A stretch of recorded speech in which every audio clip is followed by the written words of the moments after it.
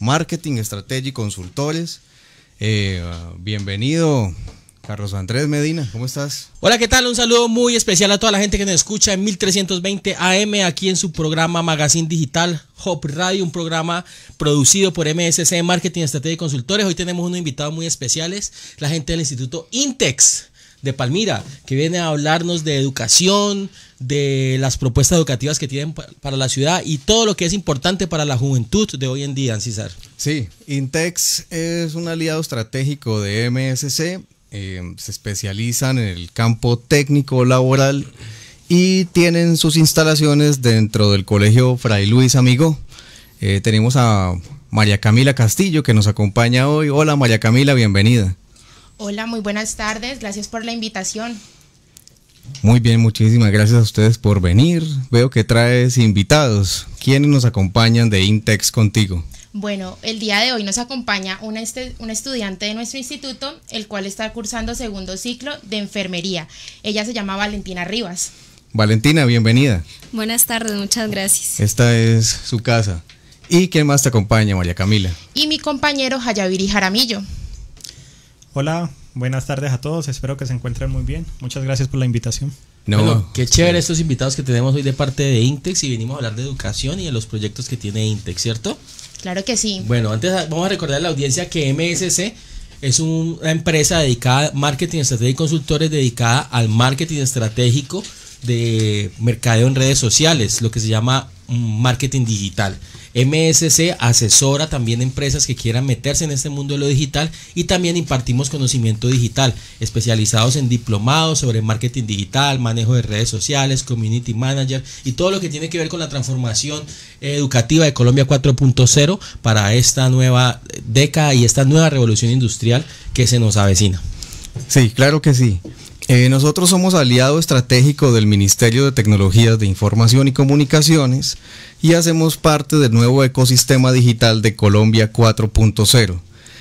La misión nuestra, la misión de MSC, es transferir el conocimiento de la transformación digital que arranca a partir del año 2020 en Colombia y que se viene adelantando a través de unos procesos con una entidad que se llama apps.co de Mintic y otra entidad mexicana que se llama Platzi, quien ha hecho toda la transferencia del conocimiento desde México.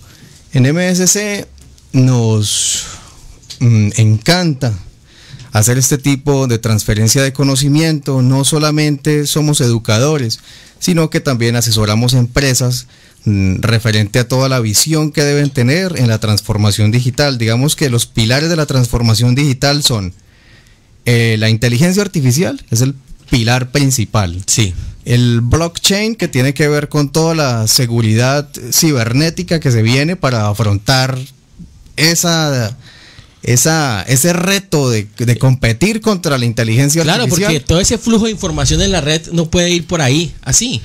Exactamente. Y lo otro tiene que ver con la nube, con el alojamiento de la información en la nube. O sea, la información se volvió volátil. Ya no está en un servidor dentro de mi organización, sino que está en todos lados y no está en ninguna parte. Entonces, es precisamente a lo que nosotros hacemos referencia cuando impartimos este tipo de conocimiento. Pero es indiscutible que para poder afrontar todos estos temas hay algo que hay que tener en la casa y es internet. Claro que sí. Si usted no tiene internet en la casa, no puede acceder al mundo digital, o sea, se quedó 50 años atrás. Entonces, y hoy en día ya no hay excusa para no tener internet en su casa, porque es que la excusa hasta hace unos años es que por acá no han instalado las líneas, es que el cable no llega, es que yo vivo muy lejos, es que en la finca no me llega internet, pero ya eso esa excusa no es válida. Hoy en día hay HughesNet, César. Sí, hay internet satelital, el internet satelital de HughesNet, es el internet que se instala con una antena parabólica en el techo de su casa. Lo único que se hace es apuntar al satélite y se baja internet de alta velocidad. Estamos manejando 10, 30, 50 y 100 megas de velocidad. El único requisito es que se vea al cielo. El único requisito es que se vea al cielo. Es internet dedicado de alta velocidad a un precio muy moderado. Lo único que deben hacer es contactarnos, En MSC también resolvemos ese tipo de problemas de conectividad y el número nuestro es el 319-251-1987, Internet satelital de HughesNet. Bueno, seguimos entonces en MSC, su programa de conocimiento digital, su magazine, producido y dirigido por MSC, Joanny César Gutiérrez Mora. Son las 2:04 en 1320 AM de Hop Radio y seguimos con la gente de INTECS.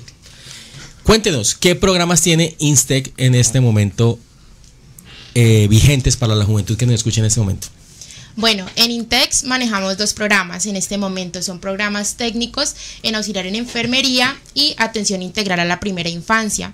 Adicional a eso también manejamos los diferentes diplomados, que es el diplomado de laboratorio clínico y en este momento tenemos un 2x1 que es circulante en sala de cirugía y central de esterilización. Bueno, súper bien, pero seamos más puntuales en los técnicos inicialmente y luego hablamos de los diplomados. Si tengo un conocido que está, por ejemplo, en 8º de bachillerato y quiere de una vez en su espacio adicional estudiar un técnico, pueden hacerlo con ustedes. ¿Cuáles son los requisitos? Bueno, los requisitos para iniciar el programa es que como mínimo tenga 16 años y esté cursando grado 9 para poder iniciar. De lo contrario, pues ya habría que esperar, digamos, en el caso si tenemos un familiar con grado 8º, que está en grado 8º, tenemos en este momento cursos de primeros auxilios para que el estudiante vaya conociendo de qué trata la carrera. O sea, es requisito que haya culminado su estudio de, ¿cómo se llama eso? Básica secundaria. Básica secundaria, que correcto. Es con el diploma que se expide en 9º grado. Correcto. ¿Cuáles son los horarios que están manejando? Bueno, en este momento manejamos horarios sabatinos de 8 de la mañana a 4 de la tarde, la parte de clases, y la parte de prácticas son fines de semana y festivos. ¿Cuál es el ideal con estos horarios? Que las personas que laboran o estudian en semana pues no interrumpan sus quehaceres como tal. Entonces muy fácil acceder. El único requisito, 16 años y 9º de básica secundaria. ¿Cuánto tarda el técnico? El técnico de auxiliar en enfermería tiene una duración de 2 años y el de atención a la primera infancia tiene una duración de 1 año y medio. Súper bien. Me parece. Entonces, si yo voy a iniciar mi 9º grado y quiero aprovechar el tiempo, me inscribo de una vez en un técnico y así obtengo doble titulación. Al graduarme del colegio también salgo como técnico en auxiliar de enfermería. ¿Cuál es el otro programa abierto? Atención integral a la primera infancia. Atención integral a la primera infancia. Aquí tenemos un invitado precisamente que es auxiliar de enfermería.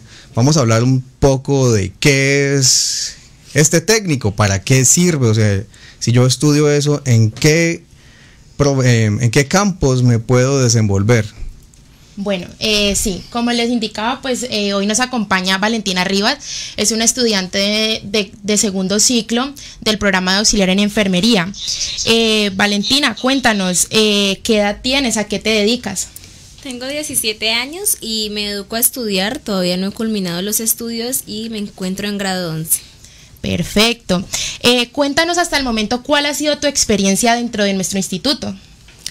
Pues ha sido muy chévere porque es un instituto que se destaca en una buena calidad de enseñanza y también en un campo de estudio, pues en un ambiente muy chévere. Perfecto. ¿Cómo te proyectas en un futuro a nivel profesional, personal y educativo? Pues me proyecto muy bien porque para mí lo que enseñan en el instituto, pues que es el deber ser, me parece que lo enseñan de una manera perfecta y pues de ahí podemos salir buenos profesionales. ¿Por qué estudiar el programa de enfermería y no otra carrera? ¿Por qué? Por vocación, me llama la atención lo que tiene que ver con la salud, no sé, siempre me ha llamado mucho la atención ese tema y pues esa fue pues una buena opción para empezar. Perfecto. ¿Qué es lo que más te gusta de nuestro instituto?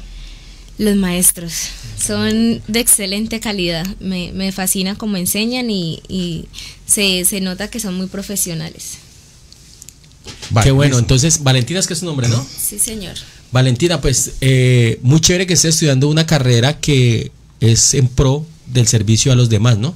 y de la ayuda a los demás. Es una carrera muy linda, te felicito y veo que estás muy cómoda y te sientes muy contenta estando en INTECS. Sí, realmente sí, es muy satisfactorio estar en el instituto. O sea, podría decir que tu experiencia ha sido agradable y que lo recomiendas. Sí. Perfecto, seguimos entonces con la gente de INTECS. Sí, una de las cosas interesantes que ella acaba de decir es el descubrimiento vocacional de su carrera. Precisamente en MSC, en Marketing, Estrategia y Consultores, tenemos un curso para todas aquellas personas que estén en octavo, noveno, 10º, 11 grado, incluso que se han graduado del colegio, han hecho varios técnicos, han estado en varios cursos del SENA, de institutos y nada les gusta. Es precisamente porque no han encontrado cuál es su vocación. La vocación es lo que yo haría gratis y lo haría por gusto, por placer, sin necesidad de que me pagaran. En MSC tenemos ese curso. Quienes lo quieran hacer también pueden contactarnos. Me alegra muchísimo que estés muy contenta estudiando auxiliar de enfermería en el INTECS. ¿En qué campos me puedo desempeñar dentro de una clínica, un hogar geriátrico? Cuéntenos cuál es la aplicación del auxiliar de enfermería. ¿Qué hace un auxiliar de enfermería? Hola, sí, claro. Nuestros auxiliares de enfermería, en su parte integral, cuando inician sus prácticas, ven los campos de geronto, ven los campos de básica, ven los campos por ejemplo, en los convenios que tenemos con las diferentes clínicas u hospitales, en la parte integral de atención a las personas. Entonces salen con una capacidad muy amplia para desempeñarse como auxiliares de enfermería en diferentes clínicas, hospitales. Tenemos personas que han salido a laborar en home cares, esto que se está moviendo mucho ahora. Los home care son muy llamativos para las personas porque manejan, por ejemplo, su propio tiempo, su propio espacio. Van cuadrando así para hacer otras especializaciones, por así decirlo.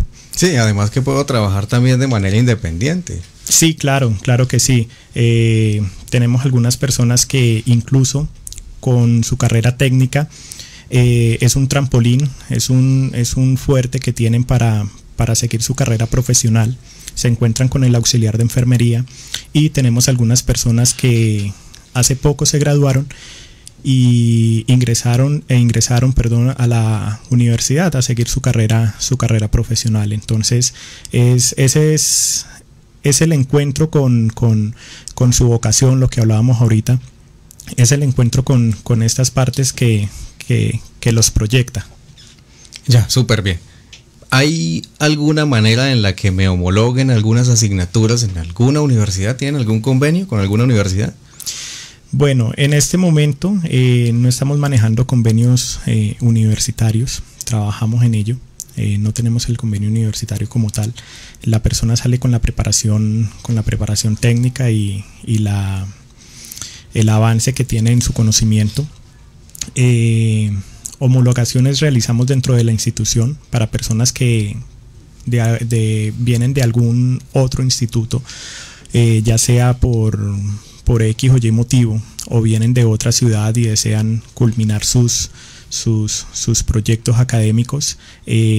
Con los debidos certificados nosotros hacemos la homologación en su parte técnica para así poder que la persona culmine su proyecto de vida. Súper bien, ya saben entonces todos nuestros oyentes que nos están escuchando a través del 1300 AM o nos están viendo, porque Hub Radio también se ve, a través de nuestra fanpage Hub Radio 1320 AM. En Facebook, sí, en Facebook. Sí, claro, porque es que la radio se ve. Ahora la radio se ve. Sí, ahora la radio y estamos migrando para el podcast, que también tenemos que tocar ese tema ahora en transformación digital. Esto es una transformación digital. La radio se está transformando o se transformó digitalmente. Ya Hub Radio está en este proceso de transformación digital y de hecho también va a entrar en un proceso con MSC de certificación y una serie de diplomados la gente de Hub Radio, porque ellos están muy interesados en ir a la vanguardia. Por eso Hub Radio es una emisora que se ve y tiene cámaras de alta definición, tiene un estudio muy bonito, muy amplio, y es una radio que está a la vanguardia. Hace poco creo que están haciendo ya las adecuaciones para aumentar todavía más el alcance de la emisora. Por ahí me echaron el dato, creo que va a llegar hasta Cartago. Entonces va a ser muy interesante pues todo el alcance que ya va a tener totalmente Hop Radio. Sí, claro que sí. Entonces, ya que hablaste de certificación MINTEC, MSC es una de las 5 entidades en el Valle del Cauca que está autorizada para certificar entidades, ya sean privadas o entidades de educación, o mi empresa o mi personal, en transformación digital. Sencillamente se inscriben al diplomado Administración del Marketing en la Transformación Digital Industria 4.0, hacen el diplomado, que solamente dura 24 horas, y además de certificar el personal de su organización y de obtener el conocimiento de la visión que deben tener para la tercera década del siglo XXI, pues obtienen un diploma, una certificación para que lo luzcan en la entrada de sus instalaciones, donde aparece allí Hop Radio 1320 AM, se encuentra certificada en Transformación Digital Industria 4.0 por MINTIC. Eso es un plus que deben tener todas las organizaciones, no solamente por tener un certificado en la puerta, por el conocimiento que adquieren, sino es el conocimiento de poder darle un nuevo rumbo, una nueva visión a la organización, y de poder saber qué es lo que viene y qué se debe hacer para dicha transformación digital. Claro, la transformación digital es el primer paso para poder entrar en la nueva, lo que llamábamos revolución industrial, la cuarta revolución industrial. Si usted no está capacitado digitalmente, no puede entrar en la cuarta revolución industrial, lo cual nos va a generar un atraso en todas las empresas. Ahora, esta transformación digital no es solo para negocios grandes, eso es para todo tipo de empresas y todo tipo de negocios. Incluso los estudiantes tienen que estarse certificando ya en esta parte de transformación digital, porque lo que se van a encontrar en la universidad con lo que se encuentra en algunos colegios de aquí, de nuestras instituciones, pues es un cambio muy, muy grande, ¿no? La tecnología es la que manda la vanguardia. Claro, solamente para que veamos qué está sucediendo a nivel internacional, la Unión Europea ayer destinó una cantidad de miles de millones de euros precisamente en el desarrollo de la inteligencia artificial. Es increíble, Andrés, pero la Unión Europea está atrasado de todos los países en desarrollo tecnológico. A la vanguardia están Japón, China, la India, Rusia, por supuesto. Francia es el único país de la Unión Europea que tiene desarrollo. Obviamente el Reino Unido, que se salió de la Unión Europea. Sí, el Brexit. Y Canadá, Estados Unidos, obviamente Latinoamérica no aparece por ningún lado, pero quien no tenga dominio sobre la inteligencia artificial y sobre la seguridad cibernética y sobre el blockchain, se quedó atrás. Perfecto. Y ellos están precisamente muy preocupados por eso. Bueno, son las 2:17 aquí en Hop Radio, su programa de transformación digital de MSC, Marketing, Estrategia y Consultores. Produce y dirige Joanny César Gutiérrez Mora. Vamos a una pausa comercial y después de la pausa quiero, César, que escuches una niña que se llama Salomé Romero Mejía, María Salomé Romero Mejía, que ya quiere entrar en esta parte de la transformación digital. Es una niña que se va a lanzar o se está lanzando como modelo, va a ser muy exitosa y quiere en un futuro muy cercano lanzar una línea de cosméticos para vender en redes sociales. Entonces vamos con una pausa musical y ahí venimos con la entrevista.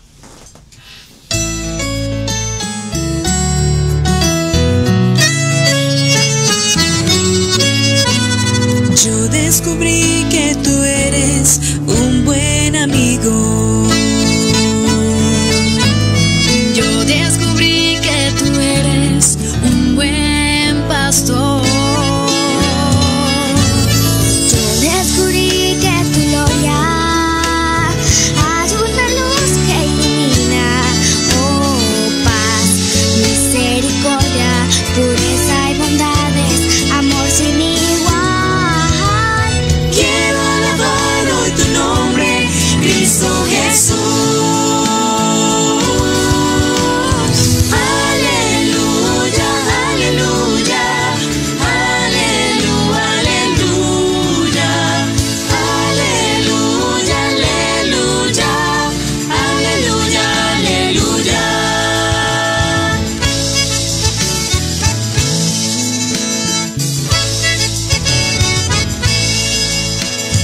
Yo descubrí que en ti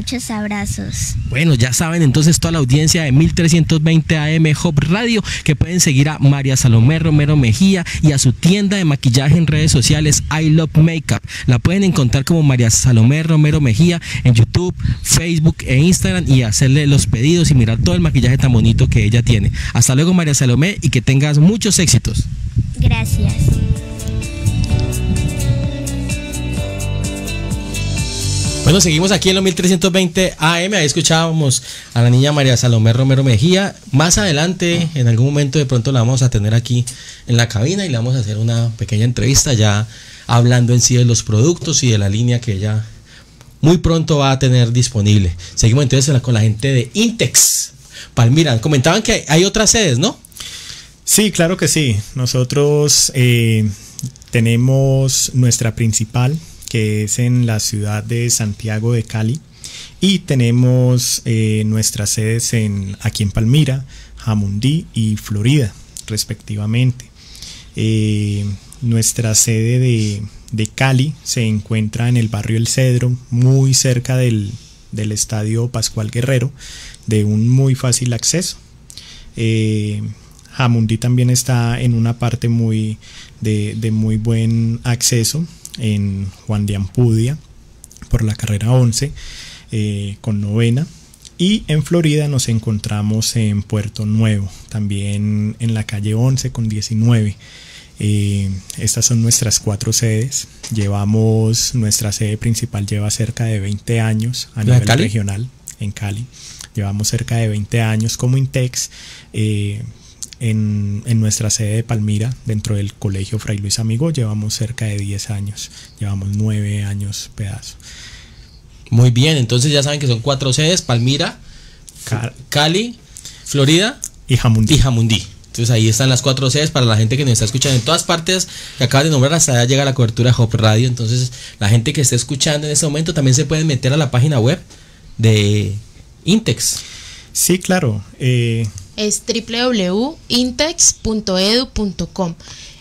O también nos pueden seguir en nuestras redes sociales, ¿sí?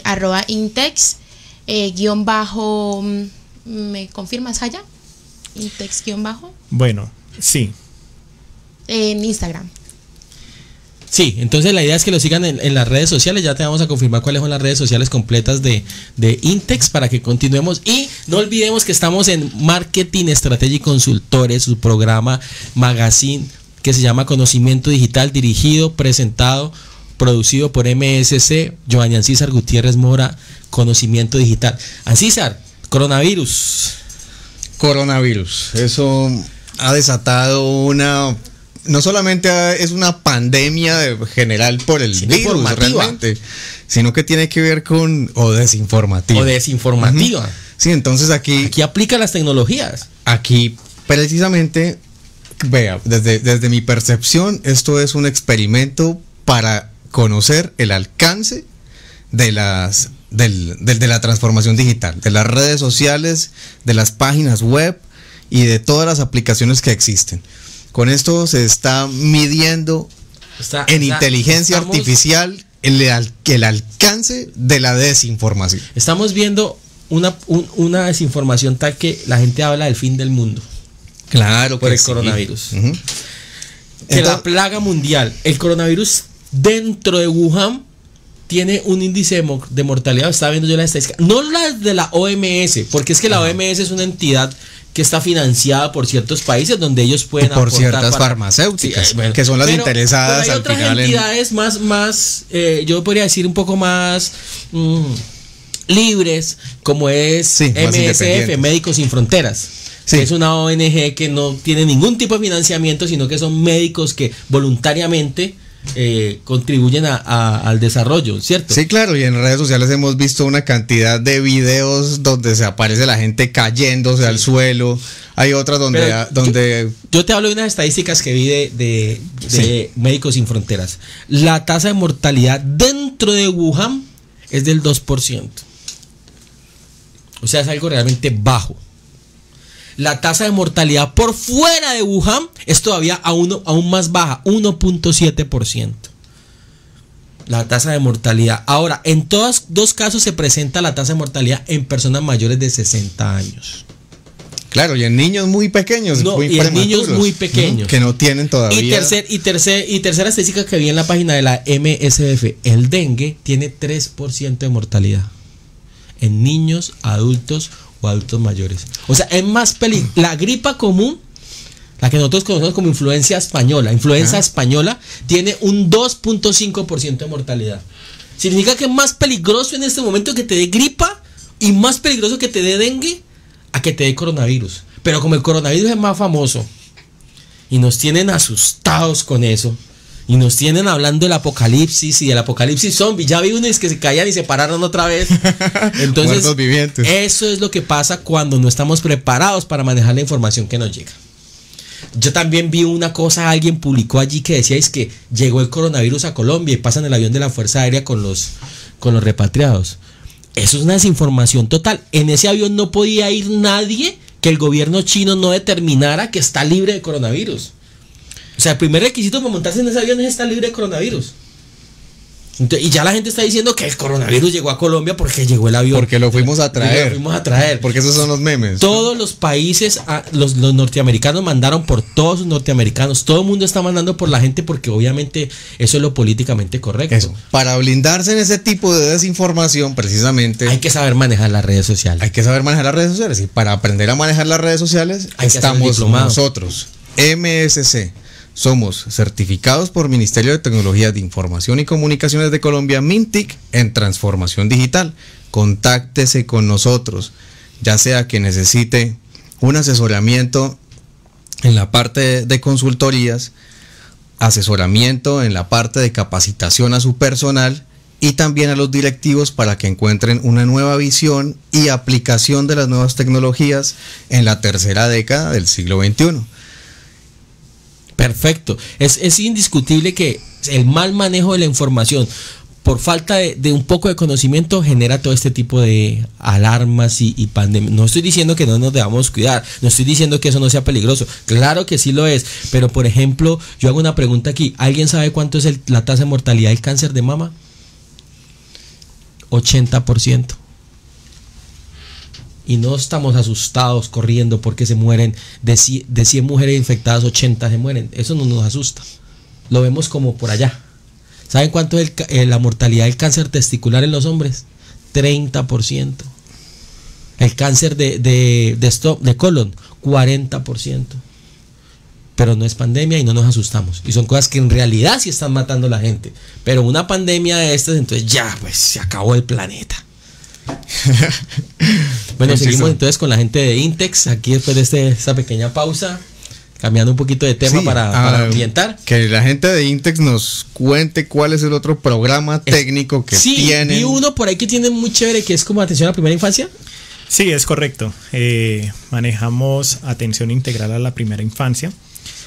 Nuestras estudiantes reciben toda la capacitación para desarrollar sus labores dentro de jardines infantiles como auxiliares, nanas comunitarias. Soy de la generación de la nana que me cuidaba pues en mi guardería y que ahora pues ya por medio de resoluciones ya se ha regularizado este tema, ¿cierto? Entonces nuestras estudiantes están en completa capacidad para trabajar con los niños, para comprenderlos, orientarlos, enseñarles, estar al cuidado y el apoyo de la integridad de la primera infancia. Perfecto. Es muy interesante porque al tener varios tipos de programas educativos, pues es más fácil para un joven acceder al que más le guste, ¿no?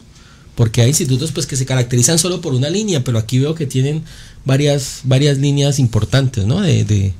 Como por ejemplo la niña que estudia auxiliar de enfermería. Auxiliar de enfermería, ¿cierto? ¿Cuánto es que llevas estudiando? Voy ya en segundo ciclo. ¿Cuántos ciclos son? Son 4 ciclos. Es muy importante resaltar que estas carreras son carreras del futuro.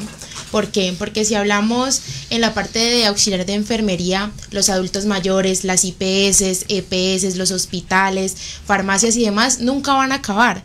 En cuanto a la parte de primera infancia, los niños, pues no, en los últimos años han ido incrementando los bebés, la tasa de natalidad. Lo que tú dices es cierto y es cosas que la gente no ve, esas son carreras es de futuro. Exactamente, carreras que nunca van a tener un fin como tal. Sí, siempre, y más en ciudades como la nuestra que crece. Hace poco inauguraron una clínica.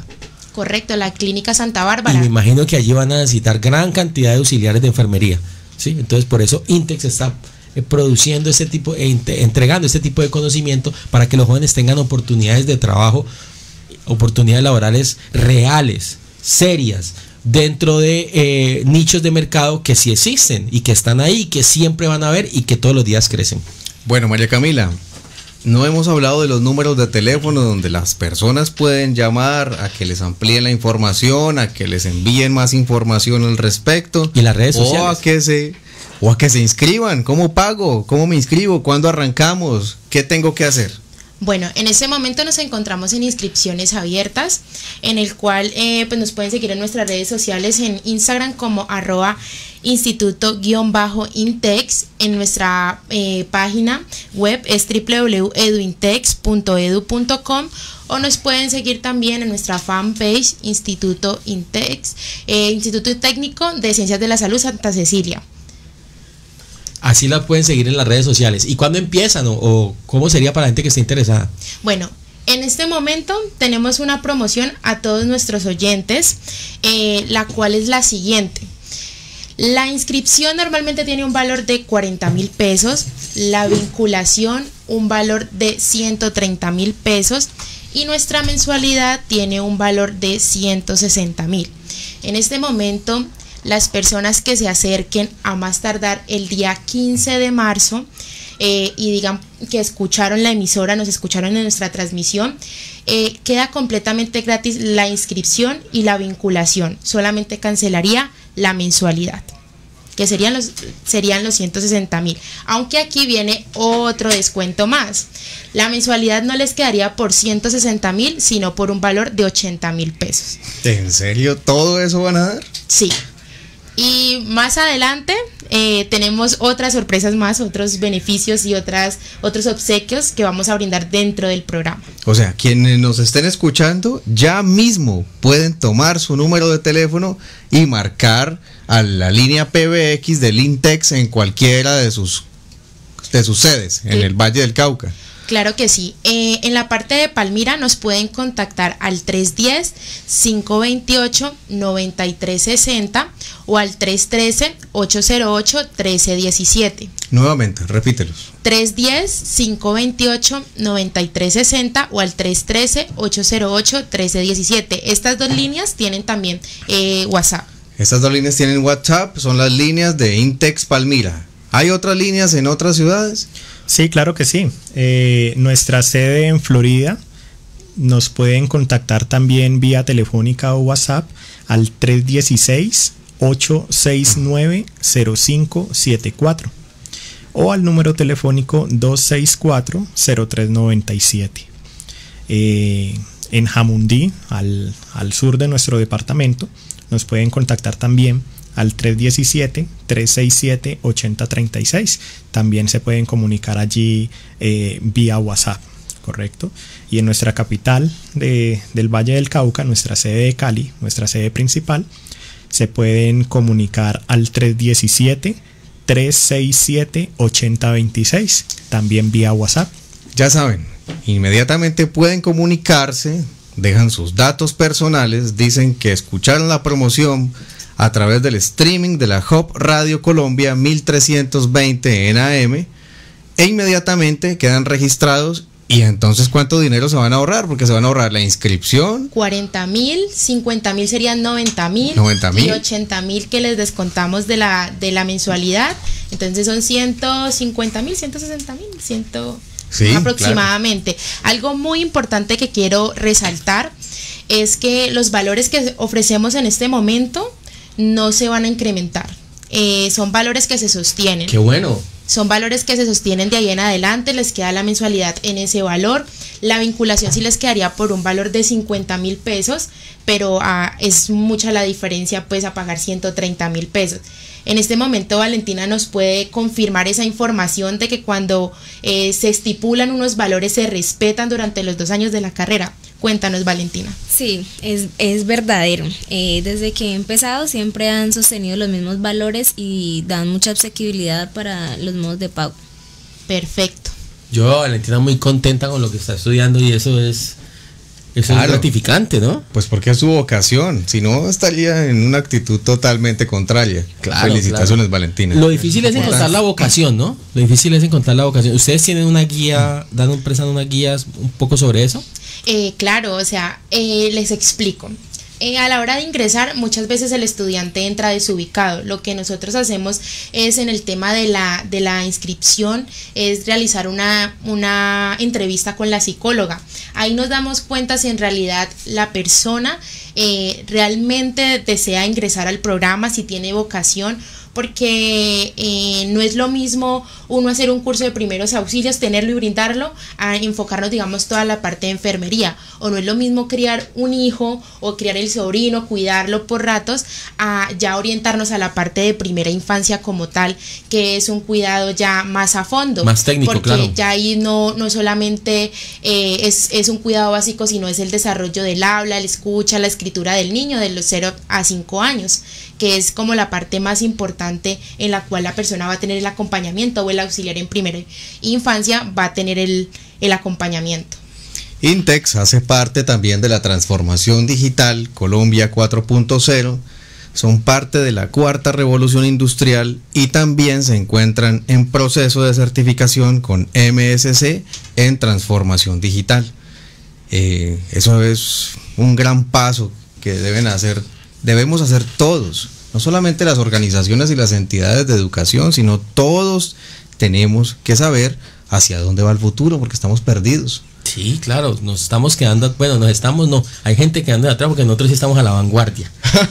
Estamos certificados por MSC. Nos pueden encontrar en el edificio Banco de Bogotá, en la ciudad de Palmira, estamos en la oficina 503, nos pueden buscar en la web como www.marketingstrategiconsultores.com o en nuestras redes sociales como Marketing Strategy Consultores. Estamos en Instagram, en Twitter, en Facebook, en todo. Estamos en todo. 1320 AM, 2:40 de la tarde. Vamos con nuestra segunda pausa musical y regresamos aquí en Conocimiento Digital. Quizá mi corazón esté dolido, quizá no tenga ganas de pelear, quizá esta batalla esté perdida, quizá no tenga fuerzas ni valor para enfrentar aquellas cosas que me impone esta vida. Se vuelve imposible desatar el nudo que en mi mente hay. ¿Hace cuánto estoy parada en esta tierra sin saber de dónde vengo, a dónde voy y para qué?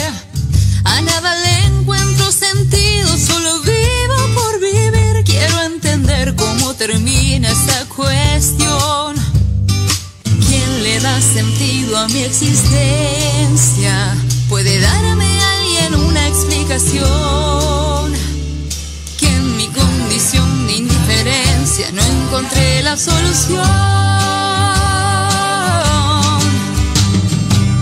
Quiero aprender a vivir con un sentido en mi mente, sabiendo por qué nací y por qué existe la gente. Solo sé que si la tierra gira todavía y el aire aún está para aquel que lo respire, y si hoy el corazón sigue aún marcando el tiempo, debe haber una intención.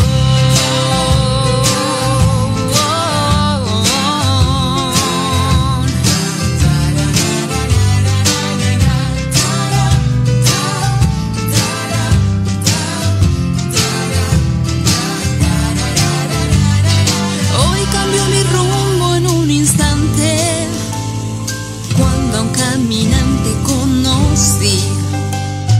Me explicó la ciencia tan sencilla de vivir, le dio sentido a la razón de mi existir. Y en unas pocas palabritas resumió toda la explicación. Deja de dar vueltas porque Dios es la respuesta a tu cuestión. Hoy aprendí a vivir con un sentido en mi mente, sabiendo por qué nací y por qué existe la gente. Hoy yo sé que si la tierra gira todavía y el aire aún está para aquel que lo respire, y si hoy el corazón sigue aún marcando el tiempo, es porque hay una intención.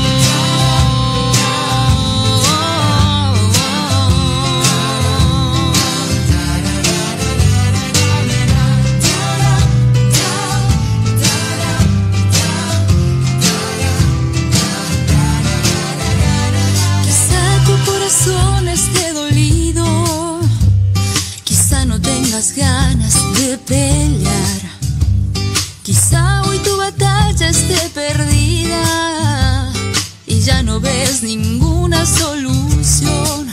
Solo tengo unas palabras para hablarte al corazón. Dios es la respuesta a tu cuestión.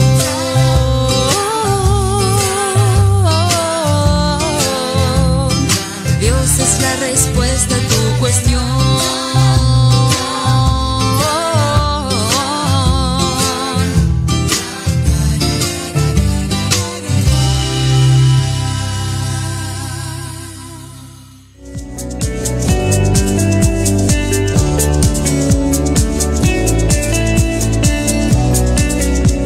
Dos 45 minutos, 1320 AM, Hop Radio Colombia, la frecuencia que cubre todo el Valle del Cauca, emitiendo desde Palmira, señorial, libre de coronavirus. Seguimos en César. Este es nuestro programa Magazine Conocimiento Digital, producido por Marketing Strategy Consultores SAS, entidad certificada por MINTIC en transformación digital para todas las personas, entidades de educación, empresas, empresarios, CEO de las compañías, directivos comerciales, directivos administrativos, personal de servicio al cliente. El mundo. Personal de servicio al cliente. Claro que sí, y precisamente nosotros también tenemos cursos orientados hacia servicio al cliente, normas básicas de etiqueta y todo lo que tiene que ver con mercadeo y marketing. Mercadeo y marketing. Pero postventa. todo el marketing, toda la transformación digital necesita de algo fundamental y es Internet. Internet. Porque si no hubiese Internet, No hay no nada. hubiese conectividad, pues no hubiese tampoco Industria 4.0, no estaríamos viviendo la cuarta revolución industrial. Es de vital importancia la conexión net. Si no tengo acceso a Internet porque vivo muy lejos de la ciudad, en mi finca tengo que poner una planta eléctrica, gasolina, porque no llega ni siquiera la energía eléctrica, les cuento que sí pueden bajar el Internet del satélite, porque el Internet satelital ya llegó a Colombia y se llama HughesNet. HughesNet, el Internet satelital para todos a un costo muy moderado. El único requisito es que se vea el cielo. Es el único requisito. Así que si usted vive muy apartado, vive en un sector de la ciudad donde no han instalado todavía Internet, o el Internet que ha instalado es de muy baja velocidad y necesita 20, 50, hasta 100 megas, contáctese con HughesNet. Ahí está el Internet. El número de HughesNet es... Nos contactan a nosotros, que somos distribuidores autorizados para el Valle del Cauca, Risaralda y Quindío, al 319-251-1987. Es el mismo número del PBX de MSC. Entonces digamos que tenemos un abanico gigantesco en tecnología, porque no solamente vendemos Internet satelital, sino que también resolvemos el problema de la televisión por satélite también con DirecTV. Entonces, si necesita DirecTV, televisión satelital, HughesNet, Internet satelital y todos los servicios en cuanto a tecnología de la cuarta revolución industrial, se comunican con nosotros a MSC 319-251-1987, o nuestras redes sociales que ya las hablamos, www.marketingstrategiconsultores.com, o en nuestras redes sociales como Marketing Strategy Consultores. Seguimos entonces aquí con la gente de INTECS, que nos iban a hablar de los diplomados. Vamos a hablar ahora de los diplomados, porque esa es la otra parte de la especialización que tienen para los profesionales. María Camila, contanos. Bueno, en este momento tenemos 2 diplomados en los cuales tenemos unos descuentos especiales. Tenemos el diplomado de laboratorio clínico y toma de muestras. Este diplomado inicia el 18 de abril. En este momento, para separarlo, lo pueden hacer con un valor de 100.000 pesos y tiene un costo de 880.000 pesos. Este diplomado tiene una duración de 3 meses, 2 meses son práctica, 2 meses son teoría y el tercer mes es de práctica, y las prácticas son en el Raúl Orejuela Bueno. El otro diplomado que estamos manejando es un 2x1, circulante en sala de cirugía y central de esterilización. Este tiene un valor de 800.000 pesos, tiene una duración también de 3 meses y es la misma dinámica, 2 meses de teoría, tercer mes práctica en el Raúl Orejuela Bueno. Adicional a esto tenemos actualización de BLS, este soporte vital básico, y tenemos también el diplomado de primeros auxilios. ¿Todos los diplomados tienen la misma duración de 3 meses? El diplomado de primeros auxilios tiene una duración de 1 mes, es teórico práctico, y el de BLS, si es la actualización, tiene duración de 1 día. Es todo un día que se hace la actualización y se le entrega su certificación. Y si va a realizar el diplomado como tal, también tiene una duración de 1 mes. O sea, no son más de 3 meses lo que dura un diplomado. Fantástico. ¿Nos recuerda los diplomados entonces, por favor? Bueno, el diplomado de laboratorio clínico y toma de muestras, el 2x1 que tenemos circulante sala de cirugía y central de esterilización, y el diplomado de BLS y primeros auxilios. Listo, súper bien. ¿En dónde debo contactarlos para inscribirme a dichos diplomados? Bueno, el número telefónico es el 310-528-9360 o al 313-808-1317. Retomando nuevamente, para el programa de auxiliar en enfermería y atención a la primera infancia, en este momento las personas que se contacten con nosotros a nuestros números telefónicos que acabo de brindar, van a recibir una beca, un beneficio de beca, pero entonces necesitamos que se contacten por el día de hoy. ¿Qué números? Nuevamente. Al 310-528. Démoslo suave. 310-528. 9360. Ese número tiene WhatsApp. También pueden escribir por allí. Correcto. Siempre desde el Digital Center va a haber una persona al otro lado escribiéndoles, enviándoles toda la información pertinente. ¿El otro número cuál es? Es el 313-808-1317. 1317. Ya saben, pueden contactarnos y obtener todos los beneficios en la parte de técnicos y diplomados. Con todos los beneficios que ustedes acaban de traernos, diciendo sencillamente que escucharon la oferta en esta emisora, en 1320 AM, Hub Radio, que no es únicamente la radio que se escucha, sino que es la radio que se ve. Nos pueden seguir a través del streaming de la página de Facebook, Hub Radio 1320 AM. Es muy sencillo. También recuerden que esta promoción aplica para las otras sedes que nosotros tenemos en Cali, Florida y Jamundí. Los números de teléfono son los siguientes. Sí, claro que sí. También en nuestra sede de Cali tenemos, próximamente vamos a tener los diplomados para las personas que estén interesadas y estén cerca a la sede de Cali. Pueden realizar los diplomados también por nuestra sede principal. Nuestro número para la sede de Cali es el 317-367-8026. Se pueden comunicar también vía WhatsApp. Nuestro número en Florida es el 316-869-0574 y en la sede de Jamundí el 317-367-8036. Sí, super 3 minutos. Súper bien. Ya saben entonces, a nuestros oyentes nos pueden seguir a través de la Hub Radio Colombia 1320 en la AM. Estamos haciendo la misma transmisión, la estamos compartiendo a través de nuestra plataforma MSC Marketing Strategy Consultores. En este momento nos pueden ver a través de nuestra plataforma y toda la información va a quedar en nuestra página web www.marketingstrategiconsultores.com. Recuerden, nosotros somos entidad certificada por INTECS para la transformación digital Colombia 4.0. Bueno, 2:53 minutos de la tarde. Antes de que termine el programa, quiero hablar un minuto sobre algo que me pidió Alicia, y es sobre el cuidado de las iguanas del Parque Obrero. Se está haciendo una campaña en redes sociales porque las iguanas del Parque Obrero, que es un patrimonio aquí de la ciudad, están sufriendo por falta de comida y porque la alimentación no es la adecuada y no tienen hidratación. Entonces ya se gestionó mediante unas personas de aquí de la ciudad que lograron llevar el carro de bomberos al parque, y se hizo una hidratación de los árboles y se cambiaron los bebederos de las iguanas. Pero necesitamos que la gente se una y colabore, porque necesitamos reunir una serie de alimentos para que se les lleven a las iguanas del Parque Obrero. Así que la gente que nos está escuchando y quiera colaborar, se pueden meter a la página de Apoyamos a Oscar Escobar, que ahí está el link de Alicia, donde está el grupo de WhatsApp, y pueden vincularse a este grupo y ayudar con lo que puedan colaborar, así sea con cosas materiales o como voluntario para ir a llevarle la alimentación a las iguanas del Parque Obrero.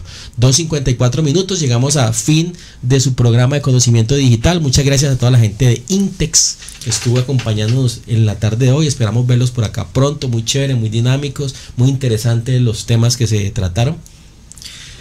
A ustedes, el agradecimiento es para ustedes, muchas gracias por el espacio, muy contentos de acompañarles. Esperamos que sea de gran provecho para todos nosotros y para la comunidad. Claro que sí. Hasta luego, entonces nos vemos de aquí 8 días otra vez en su programa Conocimiento Digital. Buen fin de semana para todos, buen fin de semana.